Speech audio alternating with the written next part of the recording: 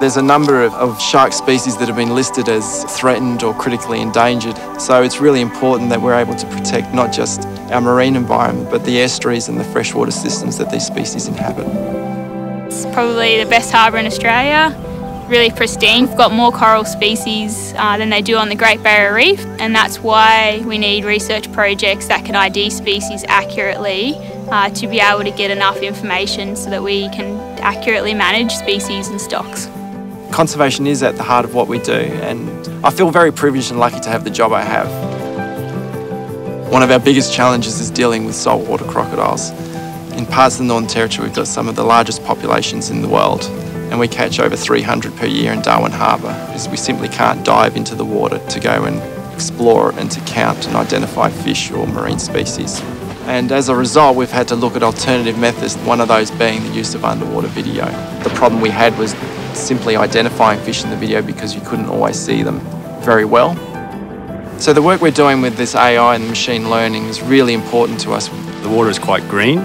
Fish move, so they change shape. They have different behaviours. They blend in with the reef, they blend in with each other, they blend in with the background. We've created an approach to detect the shape of fish in water and to count the number of fish and the different types of fish in water.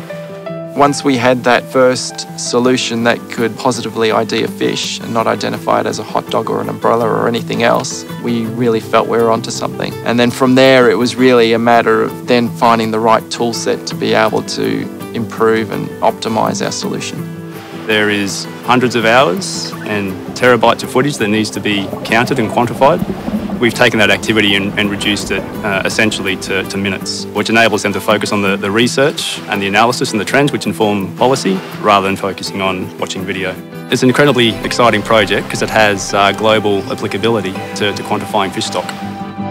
Scientists and communicators and politicians and everyone needs to be thinking about marine conservation and how to apply technology to aid that, because if you're not thinking about it and you're not looking after it, then it's going to disappear really quick. I'm proud of the team that we're a part of and what we're doing here in the Northern Territory. We're a really small team and a really remote place, so to be able to do this quality of work is something pretty special. I wouldn't want to be any other place.